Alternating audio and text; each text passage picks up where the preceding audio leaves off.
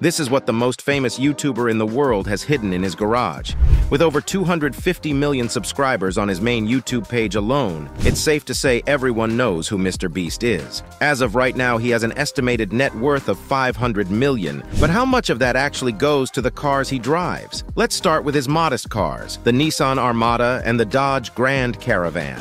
In terms of aesthetics, they won't impress anyone, but they are pretty sturdy and can last you a lifetime. Now let's get to the good part. One of the three luxury vehicles Mr. Beast has in his garage is the 2017 BMW i8. What this car lacks in size, it definitely made up for it with its engine. Next, we have his personalized 2019 Tesla 3. From the cayenne-colored exterior to his infamous logo, this car was actually a gift from another YouTuber who gave it to Mr. Beast as a gift. Since he didn't spend a dime on this car, he did one of the things he was known for and gave the car away to one of his followers. One car Mr. Beast did spend a lot of money on is the 2014 Lamborghini Gallardo.